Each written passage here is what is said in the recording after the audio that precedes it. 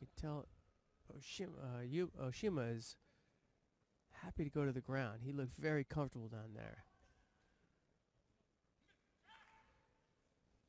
Unusual penalty given up there. Grabbing the fingers? Yeah, on the ground. Yep. That's usually when people go for chokes and things like that, and your opponent doesn't want it, and it's tidied up and it's inside, and you're like, this guy's grabbing my fingers. Well, it happened there, and LIMARE picked up a Judo.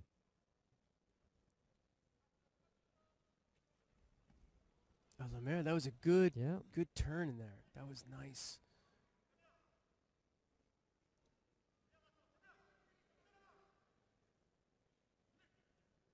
Painfully aware of OSHIMA's danger on the mat.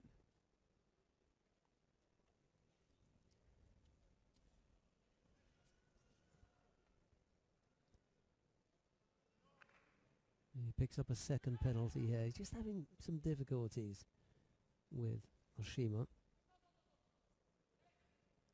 Gone to ground again, and the Frenchman has to defend there for a third time. He did well to tie up the leg there.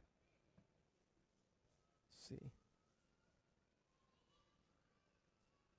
You just tell by the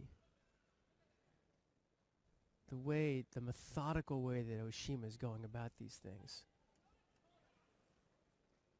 He decided to go away from the leg and to go for the turn, but he wasn't in as strong a position as he thought. And as a result of that, he got caught. There's a timing. There's an element of timing that you need when you're going to try and execute that turnover or the turn out.